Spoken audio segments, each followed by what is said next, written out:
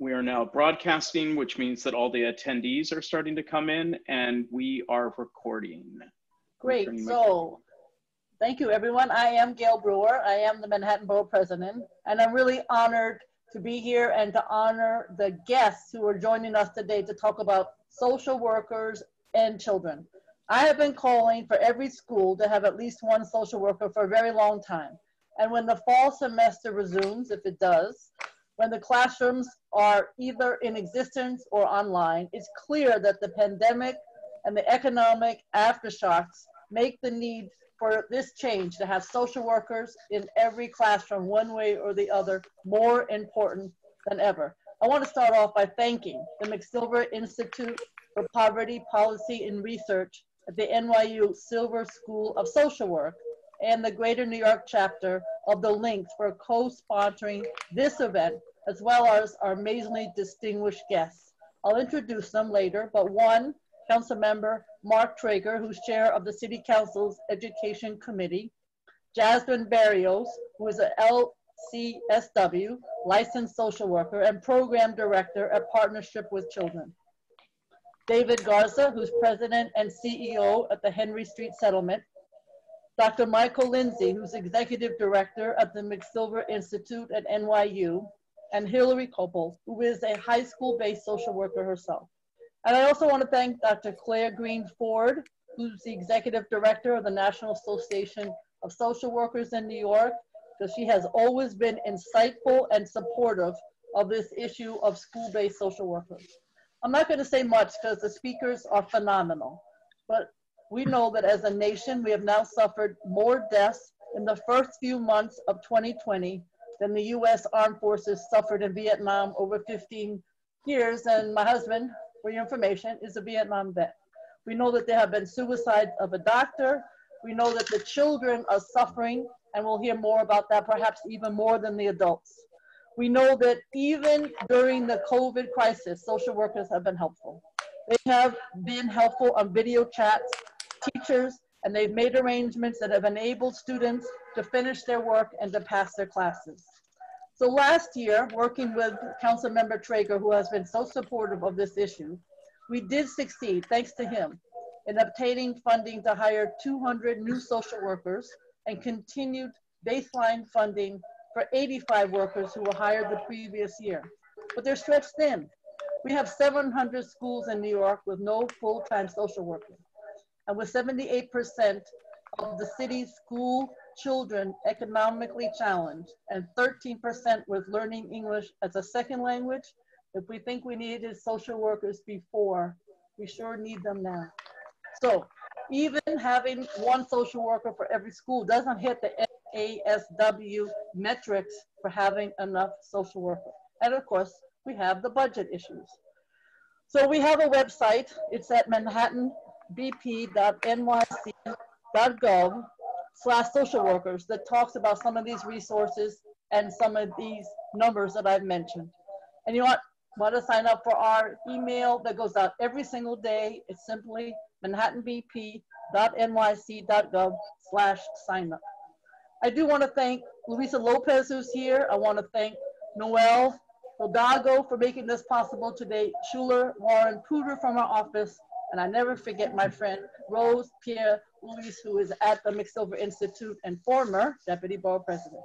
So without further ado, I would like first to introduce Councilmember Mark Treyger, who represents a section of Brooklyn. He speaks Russian.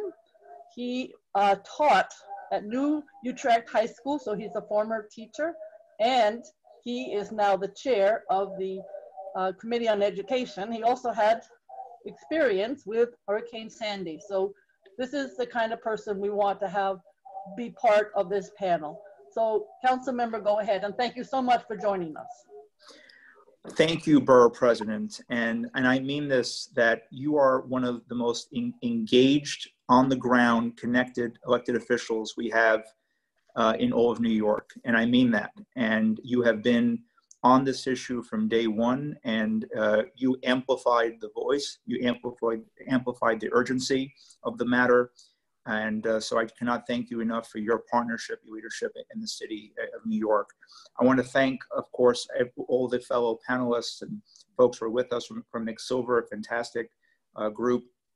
Jasmin, David, Dr. Lindsey, Hilary, everyone else, and Rose Pierre is a phenomenal leader as well. Just to give some context before we get right to this current crisis pandemic, in the last budget, thanks to the leadership of Borough President Gale Brewer and many of my council colleagues, we were able to prioritize the hiring of over 200 social workers. However, we have learned that the DOE hired 175 of them and did not complete the hiring of 25. And that came to light in recent weeks. And we are demanding that they complete hiring of the 25 that was promised in the last budget, and the need to hire a lot more moving forward.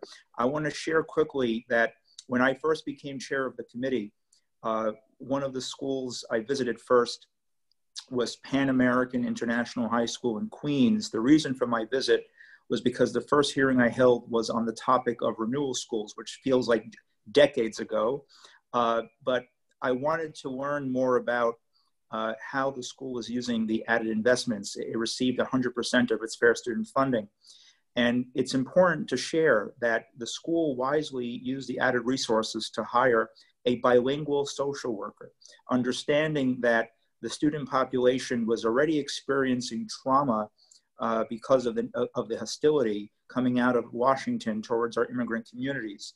There were kids that were afraid to even go play soccer after school, afraid to come to school to encounter an authority figure, afraid that it would compromise their family's immigration status.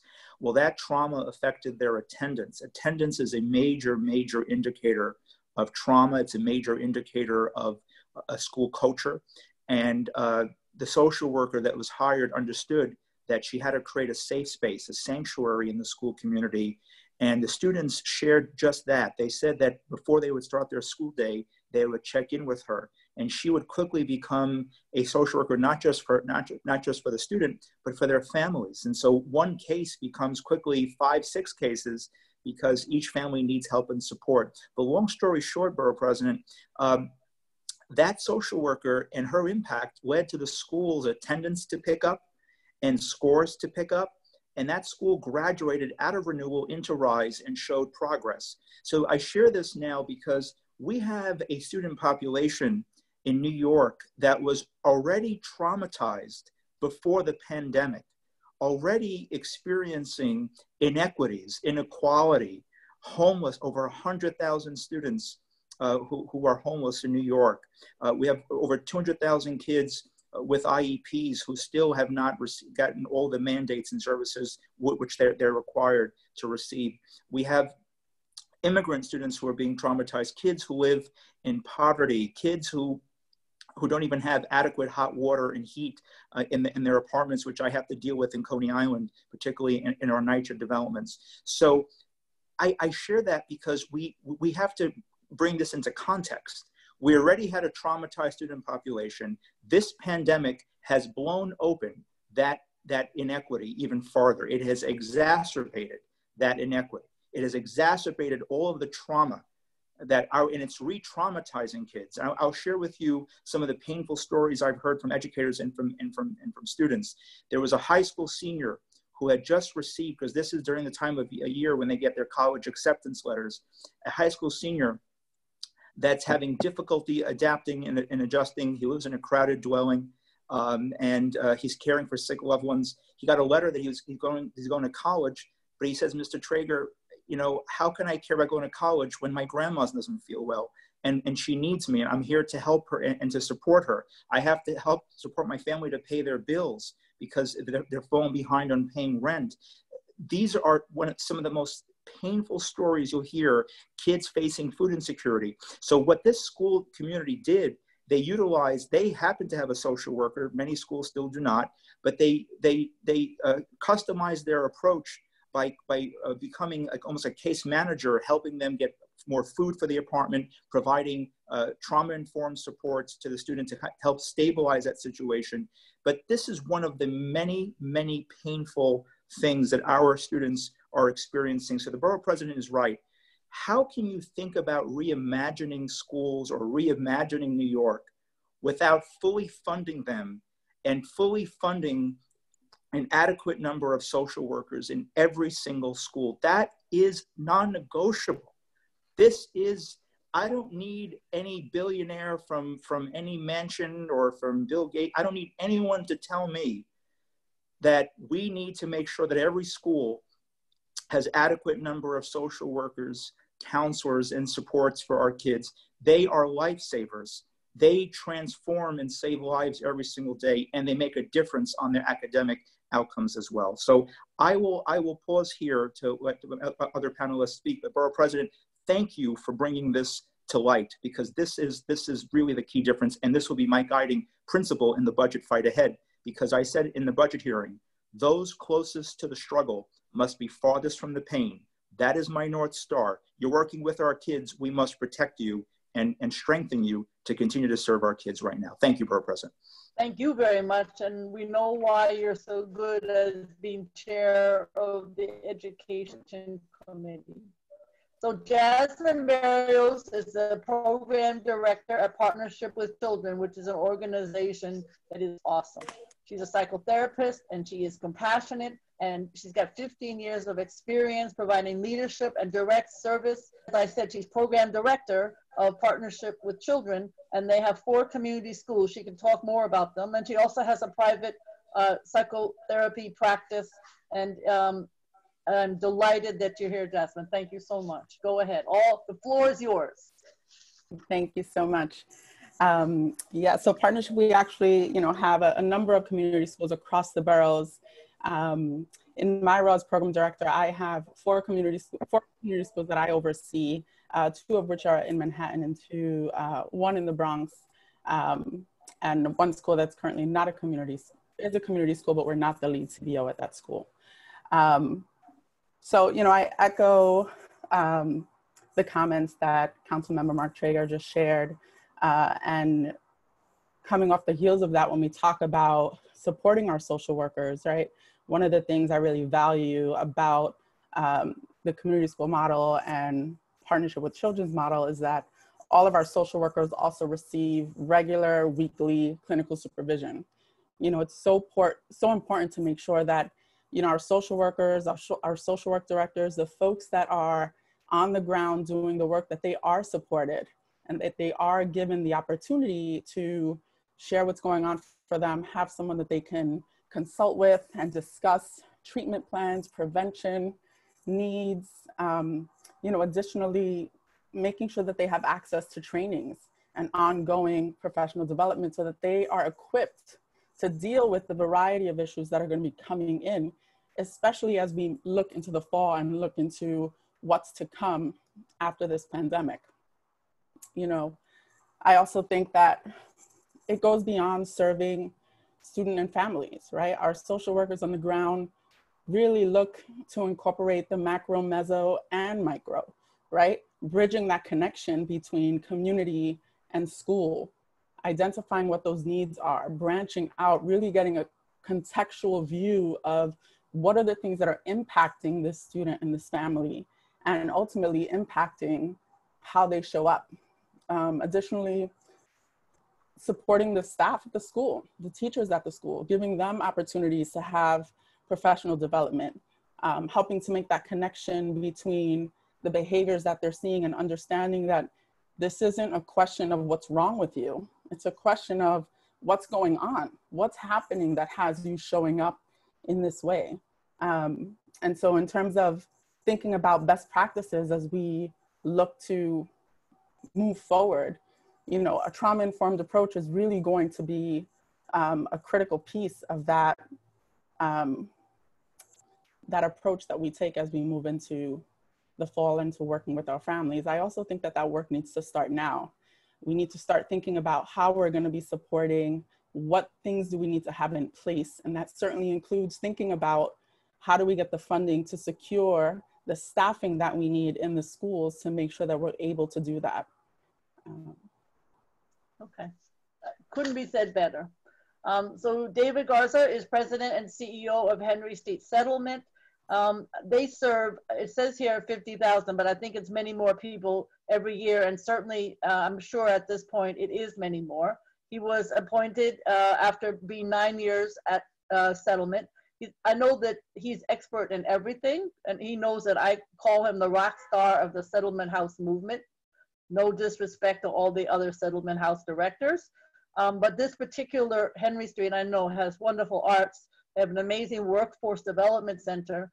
And of course, the reason he's here today is because of their deep work on the mental health community and all of the school-based mental health clinics. And he's also on many boards.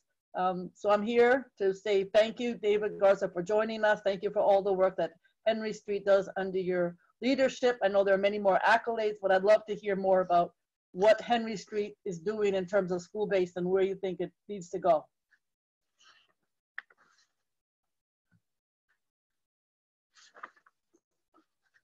You're muted, David.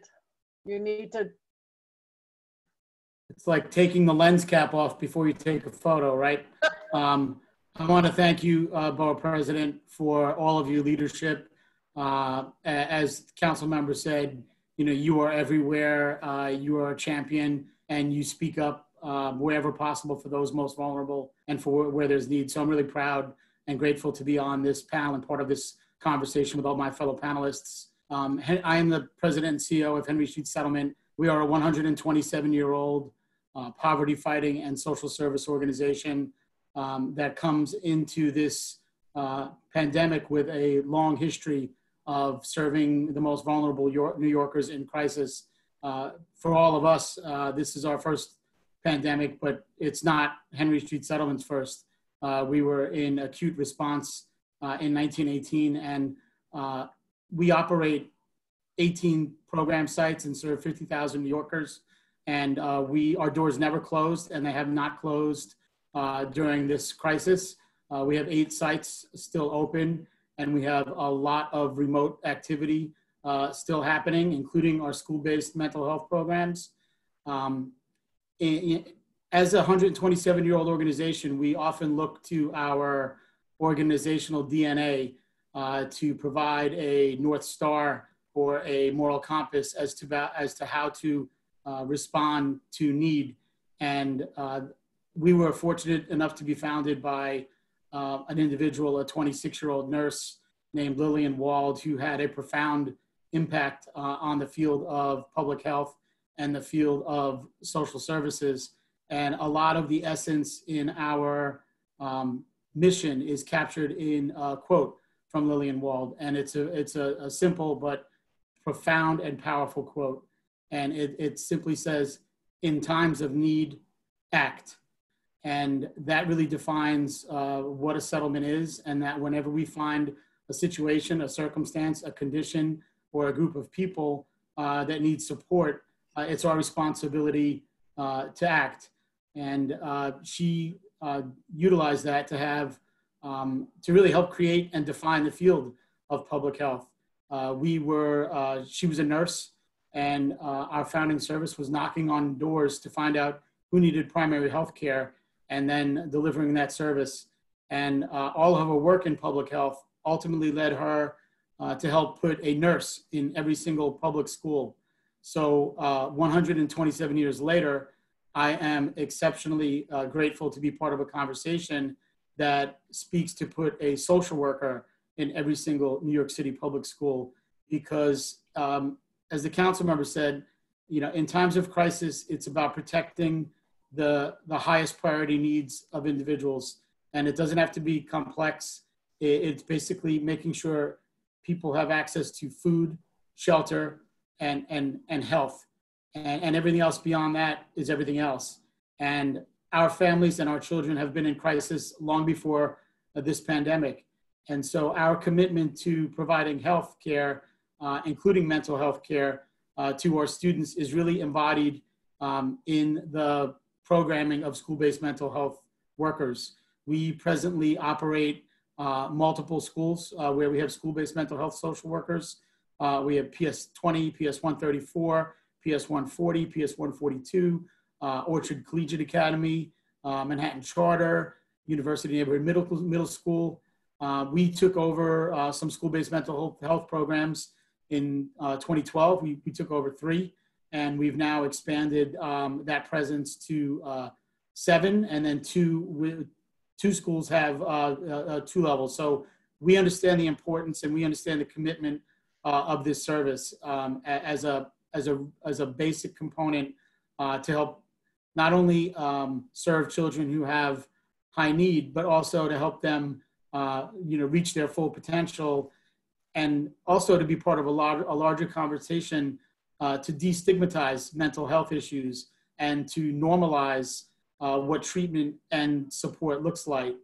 Part of the settlement model is the fact that we're place-based and all of our services happen on the Lower East Side. And I think there's a very important parallel between being place-based and school-based mental health workers in every school. And that's to meet children where they are. There is no place where children spend more time than in school. And that's true over the course of a day.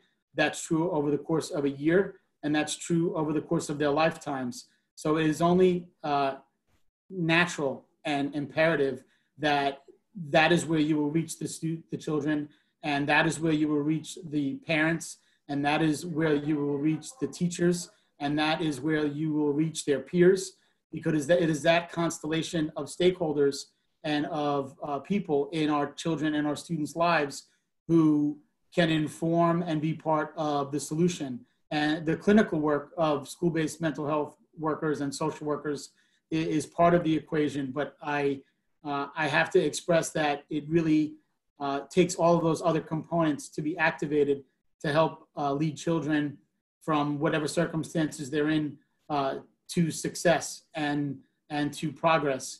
And the final thing that I want to say, where I believe it really underscores the need to put a social worker in every school, is that this is about a long-term relationship with therapeutic support. And without a social worker in every school, you run the risk of providing critical and valuable services to students over a period of time, whether they're in elementary school or middle school or high school. And when they make transitions from one environment to the next, all of that work and all of that progress becomes at risk and at peril. Every single one of our social workers and every single one of our team has seen students make extraordinary progress from the time they come into a school, years of working with the same therapist, years of making progress with the parent, years of making academic gains, years of making attendance improvement gains, years of making social emotional gains. And all of that becomes at risk when there is not a place to help make a warm transition to the next environment. So if you have a child in elementary school and then they go to middle school and there is no social worker, all of that progress becomes at risk. So it's critically important that we set up this safety net with no room in between for children to fall through the cracks by putting a social worker in every academic environment where we find our children, because that's where they need it the most and that's where they need us the most. And so we are really grateful to be part of this conversation. And I look forward to hearing from the other panelists and to answering questions and to doing everything we can to continue to raise awareness and put resources behind this extraordinarily important and vital service for our children and the families that we serve. Thank you very much. Our next speaker is Dr. Michael Lindsey, who is the Executive Director of the McSilver Institute for Poverty Policy and Research at New York University. He's a scholar in the fields of child and adolescent mental health, as well as a leader in the search for knowledge and solutions to generational poverty and inequality.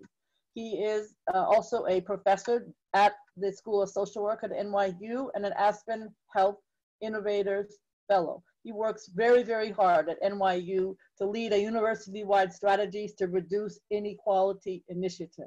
I said to him earlier that I really miss the wonderful in-person forums that the McSilver Institute has on these topics. So he leads a whole team of researchers, which is why we're so honored to have him today, and professionals who are committed to creating new knowledge about the root causes of poverty, developing evidence-based interventions to address consequences and rapidly translating these findings into action through policy and best practices. And I want to say how important this is because I read the reports. This kind of support for all the work that's being done in the schools is invaluable. And I know that the work that is being done is taken very seriously. So Dr. Lindsey, thank you very much for joining us, and the floor is yours. Thank you so much, Borough President Brewer. I really appreciate this opportunity to address this issue.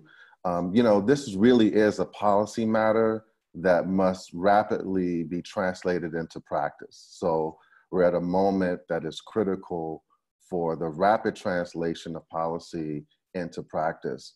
You know, what we know is that, you know, mental health services and social workers in schools are incredibly critical. And obviously they were critical before COVID, but obviously the COVID fallout is going to be tremendous in terms of food insecurity, homelessness, kids who have been impacted by domestic violence and other kinds of stressors in the home. And so it is critical that we ensure that these schools are equipped with social workers and other professionals that are going to meet the needs of kids, right? What we know is that when school mental health services are co-located and social workers are co-located in the schools where these issues that kids are going to be presenting with emerge, that kids are 21 times more likely to connect to school-based services before they go to community-based services. Kids and families are more likely to connect to school-based services. So it is critically important then that we provide that cadre of professionals to be available for kids in schools. What we also know is that schools are now the largest provider of mental health services for kids receiving services in schools. And so if a kid has a mental health need, they're going to receive that, those services in schools. And social workers are the largest providers of mental health services. We know this. You know, when I became executive director of the McSilver Institute almost 5 years ago, one of my dreams for the greatest city in the world, New York City, was to see that every school have a mental health provider or a social worker in the school, right? That was my dream for the greatest city in the world. And Madam Borough President, you may remember a few years ago, you invited the McSilver team to your office, and you showed me something that I often talk about when I speak around the country on this issue of school-based mental health. You showed us a map of the borough of Manhattan, and we saw on that map where there was a relative dearth of mental health professionals and social workers in schools. And what we saw is that the schools that were in impoverished communities, who had a majority population of Black and brown kids, did not have a social worker in schools. And you promised us that day, you said, I'm going to see to it that every school has at least a social worker or a mental health provider to address the needs of the school. So I cannot thank you and Council Member Treyger enough for the work that you've been doing to ensure that the kids in New York City have access to services that are necessary for their emotional and psychological well-being. I want to close with two critical questions though. One question is, and you've talked about this, Borough President, as well as Council Member Treyger, that is one social worker enough, right?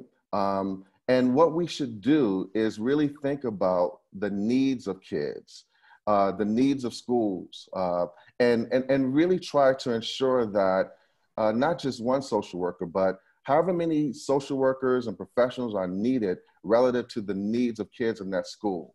Because we should not have any kid in need of support without the professional there to provide that support for them. And the other critical question I have is this.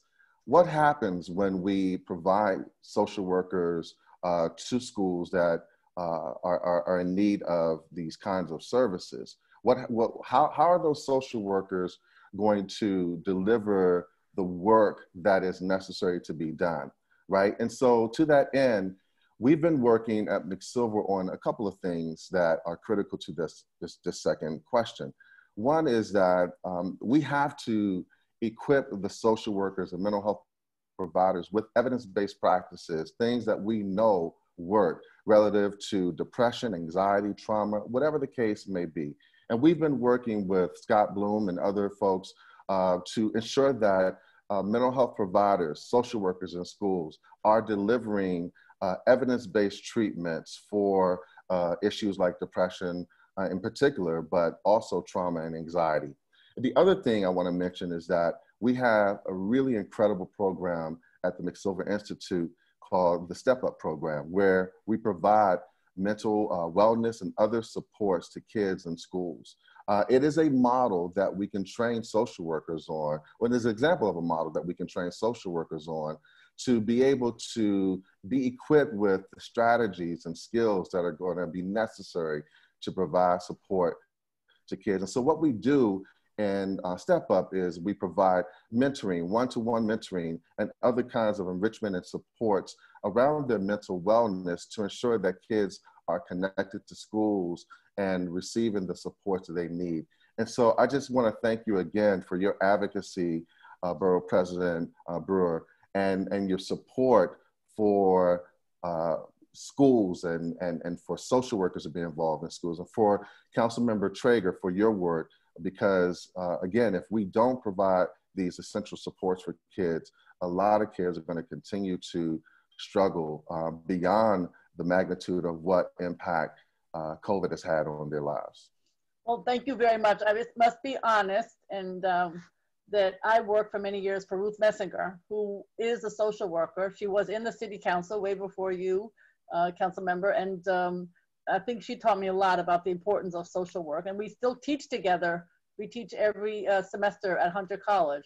Teaching with Ruth Messinger is a trip, because she has those students thinking in ways that I would never imagine. I think it's all because she's a social worker. She's also very smart. But anyway, so I learned a lot from her, and that's another reason why I believe in what you're doing. So Hilary Kopple is a licensed clinical social worker. She's been working in New York City public schools for 15 years. She works with graduate and undergraduate social work students at her school, and I hope she'll talk about that. She's worked in the Bronx and Manhattan and with all levels, middle school, high school, and with a lot of young people who are immigrants. She speaks Spanish and Portuguese.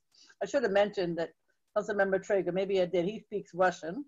And she's worked with teens from really all over the world. She's worked at after-school programs and domestic violence and alternative schools. And she says here she loves New York City and she's passionate about helping young people. And I think that's true of all of the amazing panelists. So Hilary, the floor is yours. And thank you very much for joining us. Thank you for having me. And again, thank you, Borough President Brewer, because when I met you, I don't know, 20 or so years ago, you were doing this passionate work of amplifying the voice of the youth that I've been working with. And your passion is still strong, however many years later. And it gives dignity to the students that I work with, because in my building, we all are passionate and working hard because we see the potential of our students, and you're helping shine a light on all those students who are so passionate about working with every day. And thank you to all the other panelists for your comments. And Councilmember Treyger, you know, I work as well with international students, and the story that you told really resonates because we have very similar cases. And I'm going to take this time to share some stories about some of our students, especially during this time, because most of the issues that are arising are issues that we had before. They're just, as you said, exacerbated now. So once this started happening, my phone was ringing a lot from the teachers, because we have very passionate teachers at my school. And I'm getting emails like finances needed, food needed. And I'm kind of like, okay, we got to get food to these families like right now, you know, food running out. Money running out, cell phone bill can't be paid, rent can't be paid. And so we all kind of we're scrambling to figure out how to help the students. And one silver lining that's come out of that is one social worker isn't enough. We actually have two, and we have a lot of interns, but even that's not enough. And we only have 360 students, but it's a high needs population. So now the teachers are stepping up and they're creating mutual aid efforts to help the students. They're fundraising to get deliveries of groceries, et cetera. So it's really been a team effort. And another beautiful thing that's happened is teachers are really owning their students to the next level beyond what was happening before. Like certain, what we call LTAs, long-term absence, kids who we struggle to like keep coming to school, you know, maybe me or an intern or the other social worker is kind of the lifeline for them. But what's happening is the advisory system, they're now responsible for attendance and following up with these students. So, you know, I might have 3 cell phone numbers saved in my phone, and, you know, this one you can reach by WhatsApp, this one you can only reach on Messenger, this one you can, you know, has a good reliable phone number, this one's mom is here, or you can reach their parent in Ecuador, whatever it might be. I might know all those nuances, but now the teachers need to know them as well. And so it's been more of a collaborative effort now. But what I can say is that, for one, economic pressures are clearly a serious stressor right now. Many of our students are essential workers, but many of them were working in these same industries before, full-time and going to school. The difference is now that there's more pressures. They're working 7 days a week sometimes, 12 hours a day. So as an example, we have a senior from Guatemala who's all set to graduate. He's very bright. He's passed all his regents right away. All his credits are in line. He's trying to pay back $6,000 of debt. And he's working 6 days a week. So he has that 1 day a week where we're like, all right, well, what can you get done, you know, on that 1 day a week? But, you know, there's self-care and stress and trauma. And I also know he's someone who gets easily overwhelmed and stressed out. And where I see, you know, all the efforts and like, I've been at my school for 9 years. So I've known these kids for a long time. And so there's already this trust and relationship that we've built, that when I call them, they kind of, even though we can't see each other, we've had these conversations before. And so now it's like, all right, you've run 25 miles. This is the last mile, you know, let's do this. And, you know, we also have students who weren't necessarily working full-time before, that were like our superstar students, who now they're like, sorry, school, you know, I gotta work. And that's also led to some difficult choices with colleges. We have students choosing not to go away because, like you said, council member, turning down scholarships. You know, Bard College, we have a student who's turning it down because they said, if I leave, my parents are going to need to rent the room now, and I don't want to have no room to come home to, and that's scary, and I need to be home and I need to be with my family. We also, mental health clearly is a role we've always played. So when all the teachers were emailing me about food, I was like, okay, yes, food is a crisis, but first I'm thinking about all the kids we just brought to the ER for suicidal ideation, or all the cases we just called into the state for child abuse, and now knowing, oh my God, these kids are stuck at home now. Let's make sure those kids are okay, or as best as they can be okay. So we also have had students who didn't necessarily have a lot of mental health concerns before. They were very engaged in school, that all of a sudden, like, you know, we had to call mobile crisis unit for a student who has never bleeped off our radar before, because now she is super stressed and feeling isolated, and school was her touchstone, and now she doesn't have it. And so, you know, we're kind of the ones that the teachers reach out to on off hours. Like, I saw this post on Instagram, you know, I don't want to live, what should I do? And we have to make those judgment calls now from afar. Students have, you know, we have had loss and bereavement counseling that's been happening. A few people have lost family members. We also have, because it's an international population, also they're thinking about family in other countries. Like, for example, our Ecuadorian students, I have one, actually she's alumni whose mother is mentally ill, and she's very concerned about her mother being able to get the medication she needs for her stability. Technology has been a big challenge that the social workers have been helping with. You know, we were talking before the Zoom about, you know, our Zooms get messed up, and our audio and our video. And I'm like, we have these SIFE students who have never really been in school, don't necessarily know the alphabet. And it's like, here's this iPad, figure it out. And our teachers are really doing their best to help, but it's a big challenge we have on our hands, that social workers also were the ones who were kind of linking and providing that direct support for students.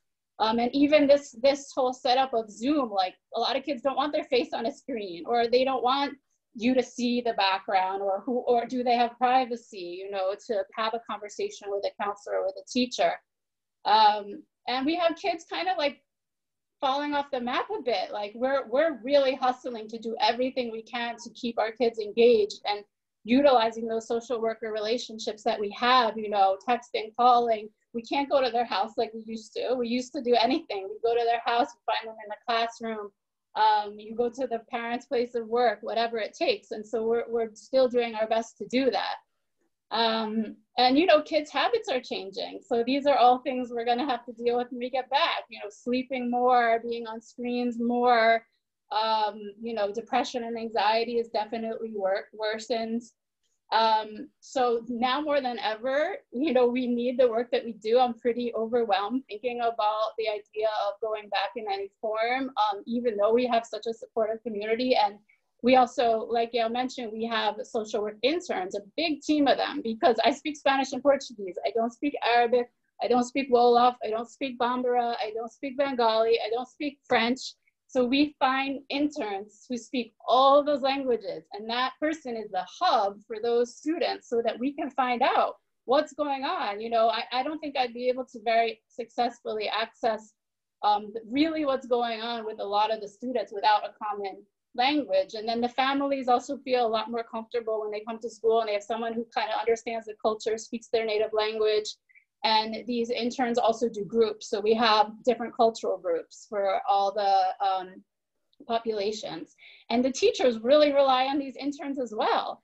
They're still asking me, can the interns do this? Can the interns do this? And I'm like, well, they're volunteering now. Their school is done, but they actually are still volunteering to be there for the students because they're very committed to especially during these times. So I know that the role that we play in the school is essential. It's indispensable. The teachers rely on us, the students rely on us. We've shaped school culture so that it's a safe place. If students have issues, they know they come to our office and we're gonna help them. We're gonna prevent any problems. We're gonna help their families. Their families can come, the teachers can come. We also help the teachers sort of see things differently, like so-and-so's falling asleep in class. Well, so-and-so also, you know, gets home at 2 in the morning because they're working to support their family. Let's figure out what we could do. So-and-so, you know, needs to take more responsibility. So-and-so is an unaccompanied youth who actually is 16 years old and has a full-time job. He knows a lot about responsibility. Let's just help him balance things out. We provide wraparound services in our school. So in addition to just keeping kids in school, which I know that we do, I know that if we weren't there, a lot of our students would no longer be there. I am positive of it. So now this new challenge, all right, we still need you to stay even though we can't see you and it's harder and you have more pressures. At our school, we have a dental van that comes to the school once a month. We take the students to get eyeglasses. We have a food pantry. We have a clothing pantry. We help them get health insurance. We help them meet with immigration lawyers. We really try to address all their needs, help them find enrichment opportunities, after school programs, jobs, etc. So I also want to say that I feel like social workers in school are indispensable. There's no doubt about it. And I also really like the model where social workers are part of the DOE staff, because I know that I get more buy-in from the teachers because I'm one of them. I'm one of the staff. I'm not an outside agency. We have an outside agency in our building and they're indispensable. They provide health services, mental health services. They're a great partner for us. And I'm grateful though for the opportunity to work for the DOE and be part of the DOE staff. Thank you again for everything. Well, I want to thank you, and it is interesting because most of the questions that are coming in on the questions relate to the following. They want to know, 3 or 4 principals are writing, and they state, I don't have a social worker in my school. It was bad enough not having a social worker pre-virus. I'm not going to be able to survive without a social worker now that the virus has hit all my families. So I guess I want to start with you, Councilmember, although it's challenging. Do you think that this pandemic will give us, I don't really like the word silver lining, because when we have 20,000 people have died, there's no silver lining. But the hope that maybe this pandemic will alert the powers that be that we need social workers full-time, culturally appropriate in every school. And again, the other on the chat box, so to speak, is how do I make that happen, which I know everybody's been trying. But everybody should chime in. We know the need, and we just need to know how we're going to go about it, or what do you think some of the changes are that a social worker would have to deal with, and why that person is needed in the future.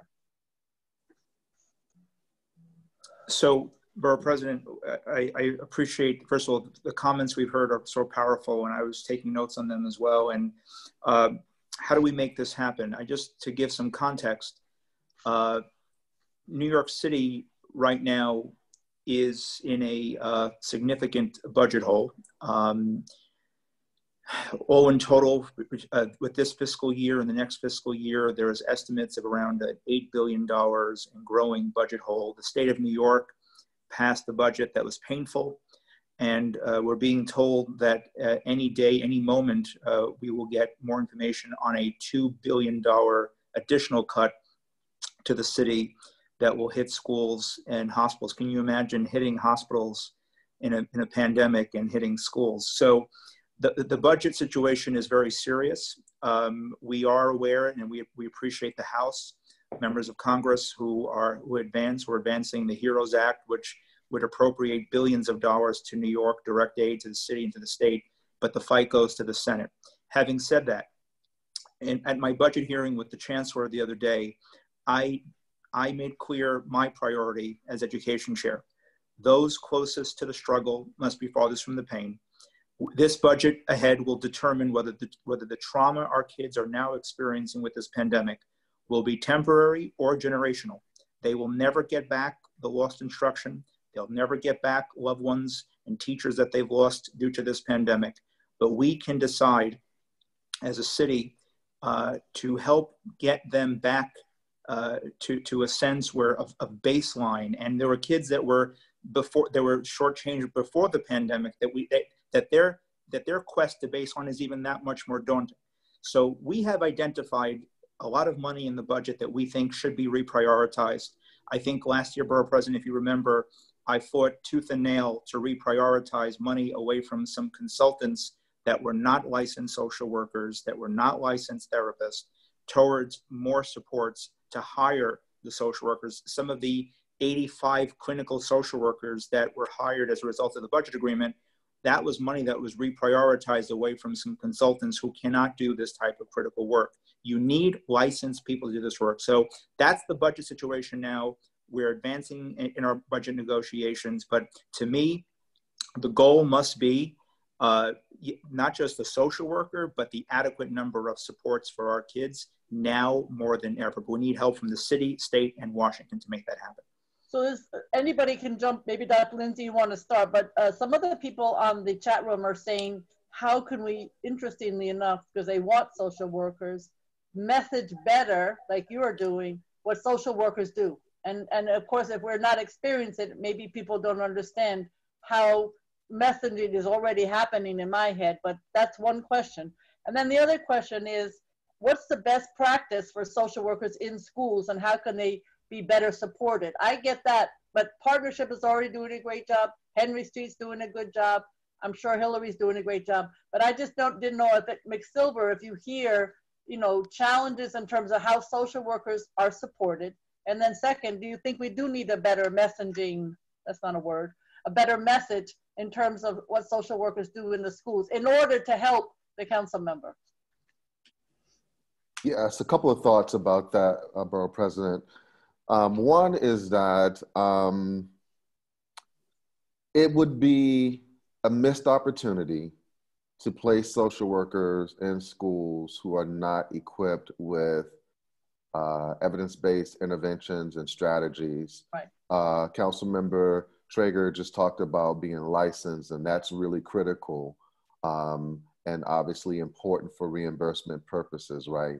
But we have evidence-based interventions and strategies that we know to be incredibly important to address, the presenting concerns that kids have, whether that's anxiety, trauma, depression, disruptive behaviors, or otherwise.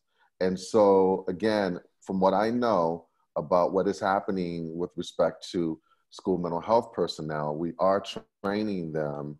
And I give my hats off to Scott Bloom and his office and some of the work that they're doing around preparing providers to deliver services. And again, we're working with them in partnership.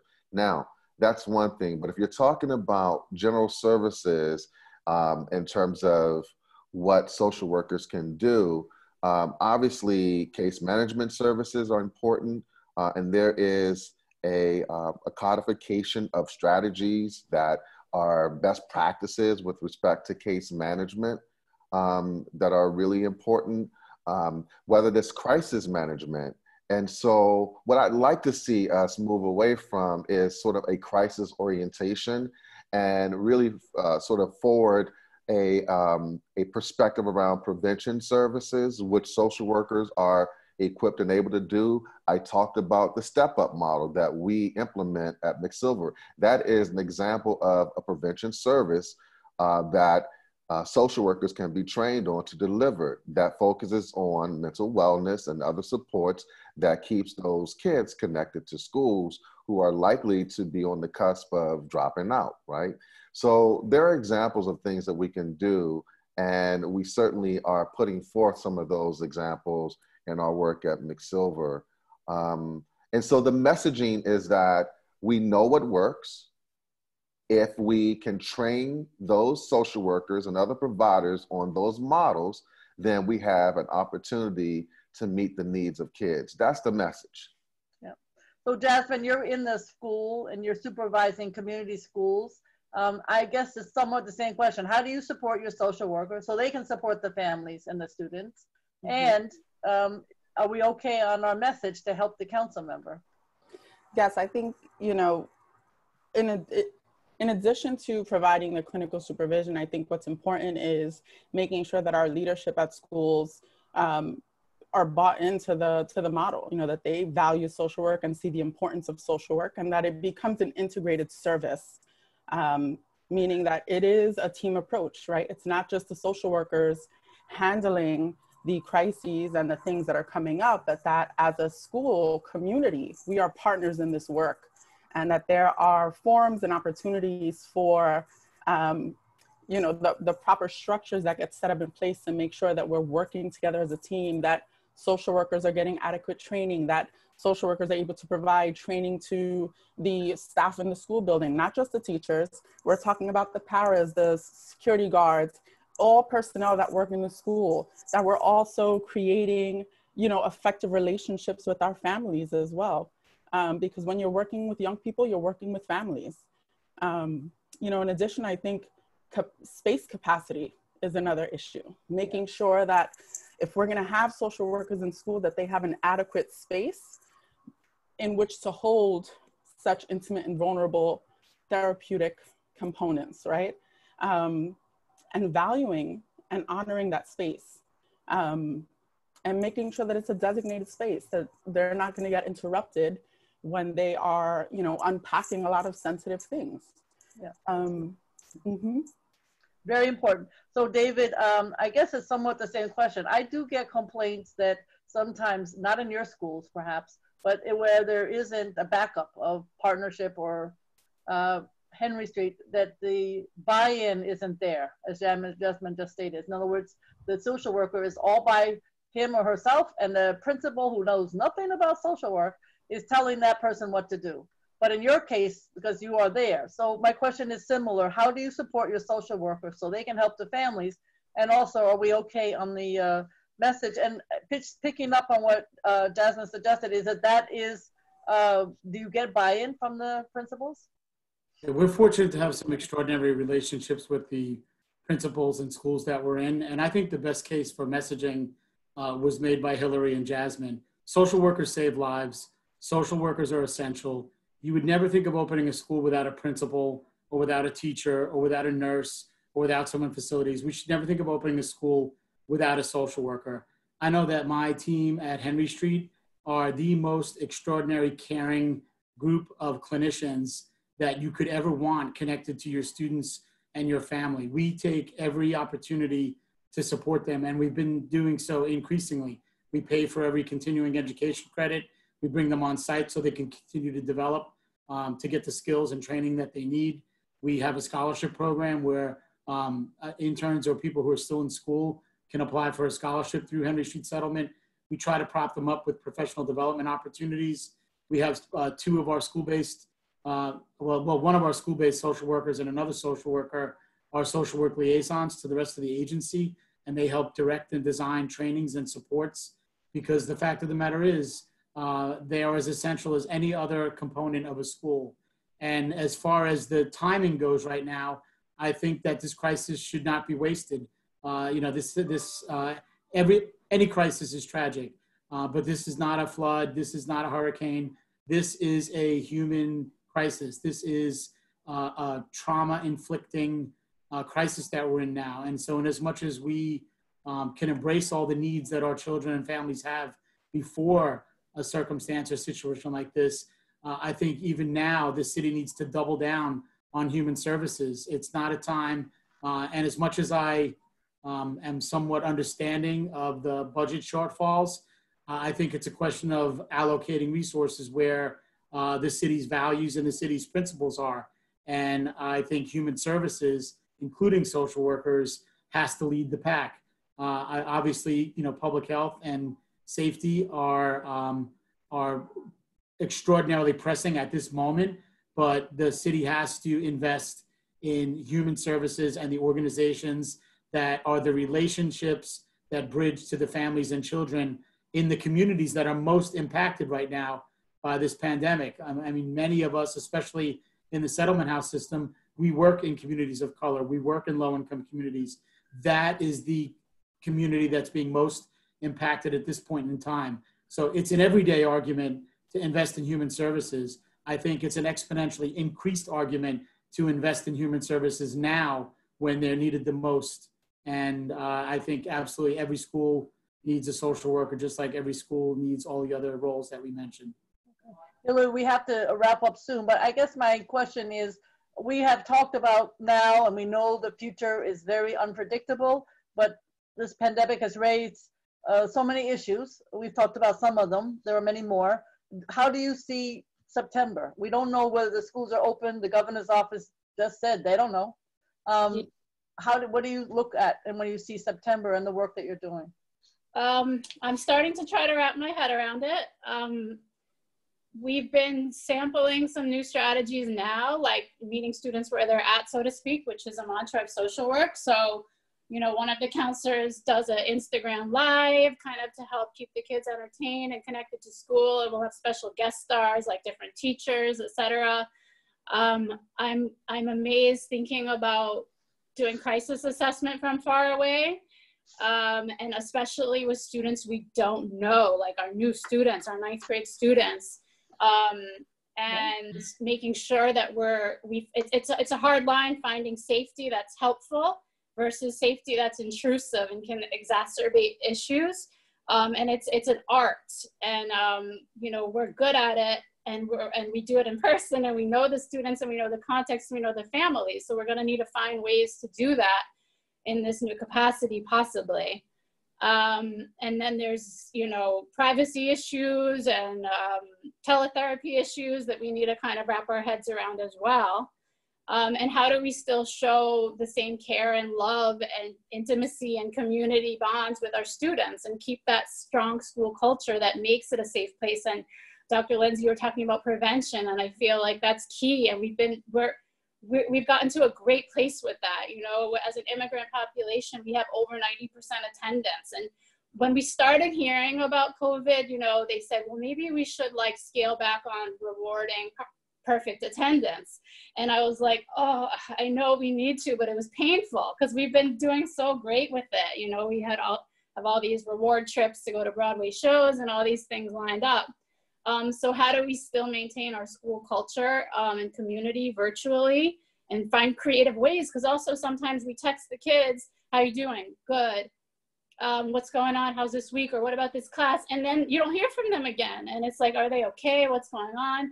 And so we need to find creative ways to keep the conversation going. Like, okay, well, maybe I'll send an audio. Maybe I'll do a video of myself. Maybe I'll send them a funny meme. You know, we have to get more creative in how to outreach to them.